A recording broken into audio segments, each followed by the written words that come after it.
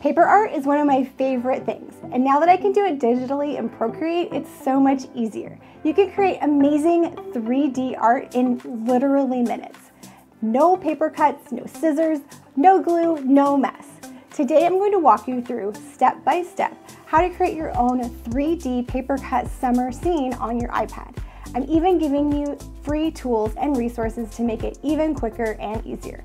I want you to have fun and enjoy this process. Let's get started. Here's what our completed piece is going to look like. All right, let's jump into this and go ahead and create this paper cut. You're going to need a new canvas. I'm just using my screen size. You can use whichever size you would like. And the first thing we're going to do is create our waves. You can decide how many layers of waves you want to have.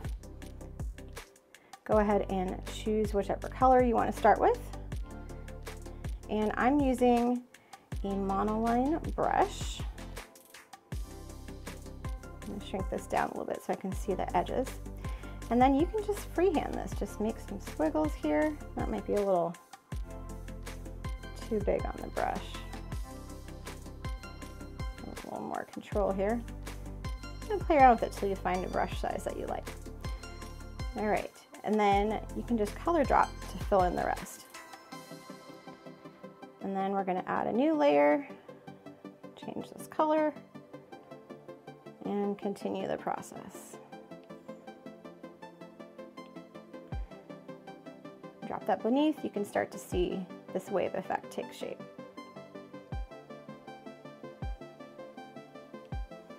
I'm going to lighten this a little bit and do another set of waves here. I really like the way that ended up, so 2-finger tap to undo is my best friend. Okay, and I'm going to do one more even lighter set of waves. I might move that up a little bit.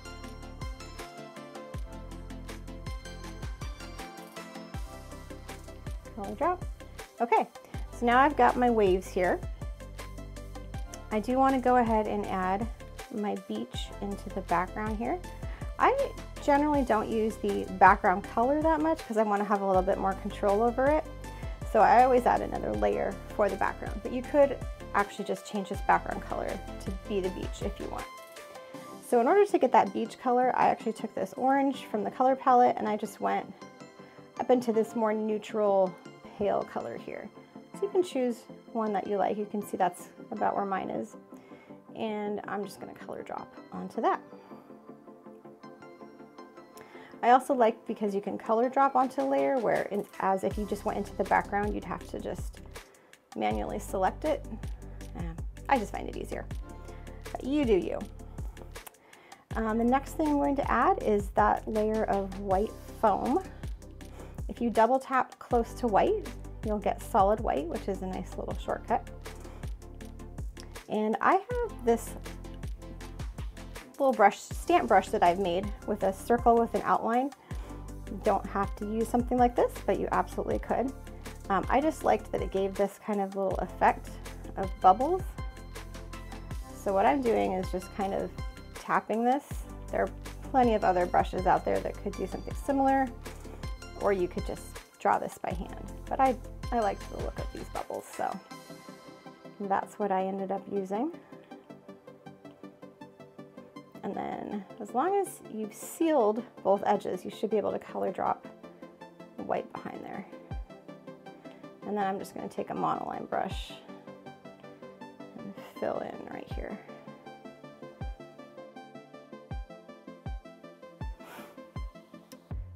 And I think I might move this down ever so slightly. And you can see I'm kind of moving it off of the edge of this page a little bit. You can finagle this a little bit and just make sure that it's still covering both edges. Okay, there we go. Now the next thing we need to do is add our graphics in here.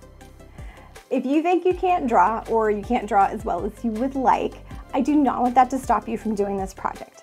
I've put together a Dropbox folder that has inside of it the color palette for Procreate that we're going to be using, as well as some PNG image files for all of these summer graphics for the sample project. These even have drop shadows built in to make it super easy for you to follow along. You can find the link for that in the description down below. Don't even have to give me your email address, it's totally free. So you can either use the ones that I've provided for you, or you can of course draw your own. This color palette will come in really handy for that. I'm going to go ahead and import them just to save time and also show you how that would work. So we're going to come up here to the wrench icon. I've got them saved in files. You could also save them in your photos, and in that case you would insert a photo. But wherever you have put them, you're going to go into that folder or in your photos, and then you're going to grab them. You have to do it one at a time and just start putting them wherever you want. Now this towel is going to need to go up on an edge if you're using the one I made you, because that's already cropped. But I think everything else is not cropped. So we'll put that there. I'm just going to go through the process of getting all these in here, and then we will arrange them. Okay, now that we've got everything in here, we can decide how to place them within the layers that we have. Now, just because of the order that I imported them, I got my sandals on top of my beach towel, which is what I want. But some of these other ones probably want to be partially hidden by these waves. We can do that by coming to our layers panel and just grabbing the one that we want and coming to our transform tool, and then we'll be able to move it around here. So that's that one. I think we want that one behind at least a couple of these. Let's see how that looks. So I think he just needs to be maybe on top of that white bubbles and behind everything else. So let's drag him down one more layer. Yep, I think that works. So he's in the waves but on top of the foam. And you can rotate and do all the usual things with these. Perfect. All right, this other starfish might just be actually out on the beach. Maybe on top of the foam a little bit. This ring definitely needs to be in the waves. So I've already got the surfboard behind this darkest color. I think let's move the ring to a different set of waves.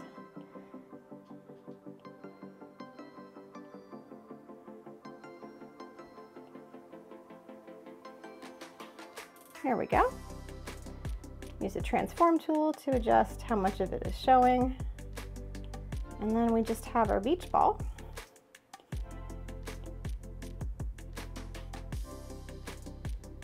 I think that'll be pretty far up as well.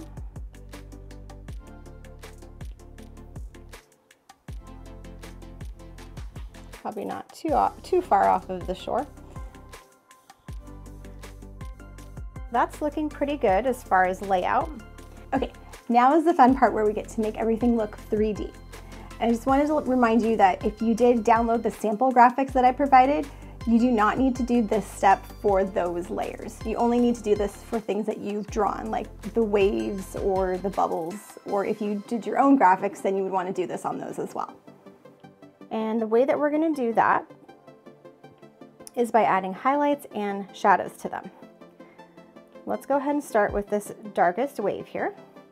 Come to your layers panel. We're going to swipe left, duplicate. We're going to do that twice, always duplicating the bottom layer. And because we have so many things here, it's going to be really important for us to stay organized. So we're going to multi-select by swiping right on the other two and choosing group. And I'm going to rename this bottom wave, so I'm clear on which one it is. And I'm going to do the same thing for these other ones, and then we'll come right back.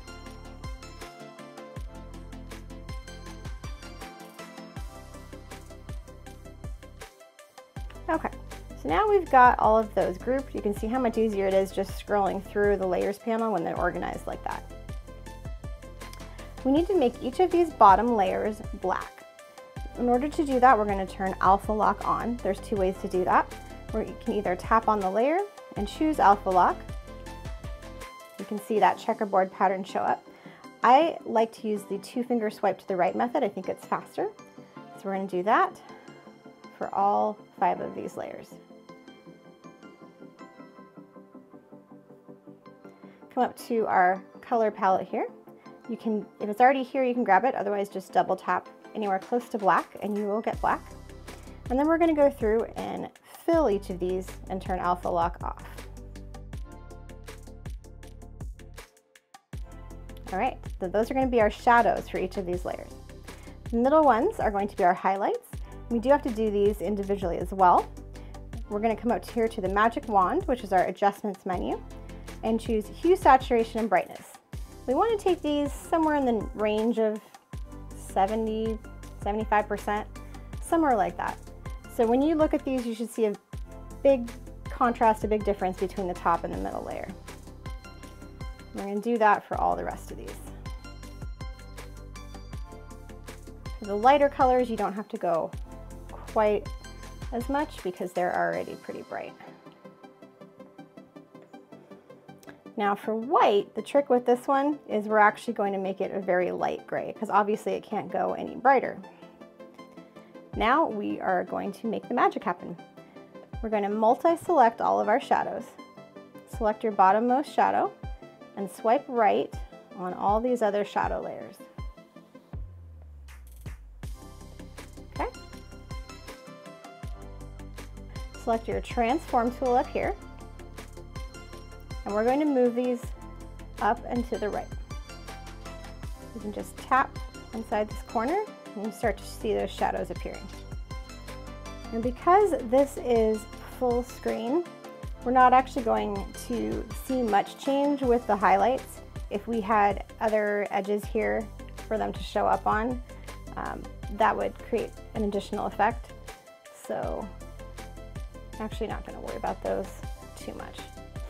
But as you can see on these pieces here, when we did move the highlights, since they had something to show up against, that's where you're going to see that additional 3D effect. All right. Now we just need to blur those shadows to get that final 3D effect here. And you do have to do these individually. Go ahead and select your bottommost shadow layer. This is for your bubbles. Come to the magic wand and Gaussian blur. And go ahead and slide that over to get as much blur as you would like. And then you can also adjust the opacity by going back into the layer, tapping on the N, and using this slider here if it's a little too harsh of a shadow. And then I like to collapse that layer so I know that I'm done with it. Come to the next shadow, magic wand, Gaussian blur. And now we're doing this shadow right here, you can see.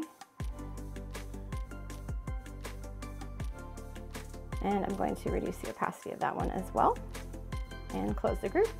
And we're just going to continue this for the rest of the waves.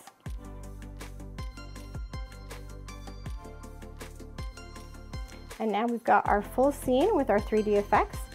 And you could just stop here. One thing that helps it look a little bit more realistic is adding an actual paper texture to your design.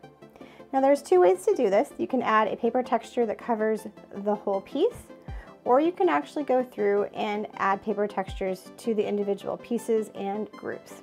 Here's where I'll pop in here to say, I think it's totally worth the extra time to put different paper textures on different layers, or at least different versions of the same paper texture and rotate them or do different things, because it just looks so much better. It looks a lot more realistic than if you just slap one paper texture over the whole thing. But if you don't want to do that or don't have the time to do that, I still think it's better to put one paper texture over all of it than to not do anything at all. So take your pick, see how much time you have and what you want to do. I'm going to show you in this other one that I did what that looks like. You can see I have different paper textures for different waves, for different of these elements, and it really does give it a really nice look, but it is pretty time consuming. So it just depends how much time you have, what look you're going for, that kind of thing. In order to do these on the individual pieces, you're basically adding a layer, inserting a file like we're going to do in a second, and then you're just using it as a clipping mask for that individual piece. So basically I've done that in every single one of these groups. So for this one, we're going to add a paper texture to the whole piece. Come up to the very top layer and add a new one. Come to your wrench icon, insert a file. And this linen paper texture is included if you downloaded the set of images. You're just going to want to make sure you stretch it so it covers your entire canvas. And then we just need to change the blend mode. Come over to the little N here, and usually overlay works pretty well. You can play around with that and see which one you like. So you can see it does give it a good paper texture. The shadows don't work quite as well when everything has the exact same texture. They don't look quite as realistic because the shadows are getting that texture as well. You can decide what look you like and what you're going for and how much time you want to spend on it. But those are the two options for adding that paper texture. I hope that was helpful for you. I love showing people how to combine creativity and technology on this channel. If you enjoyed it, I would love it if you give me a quick thumbs up down below. It really helps my small channel out and just tells YouTube that more people should watch this. If you enjoyed this tutorial and you want to learn more about digital Papercut and also some typography tips, I have a class available over on Skillshare. There's a link in the description for a free 30-day trial. You can take my class as well as thousands of others on a bunch of different topics.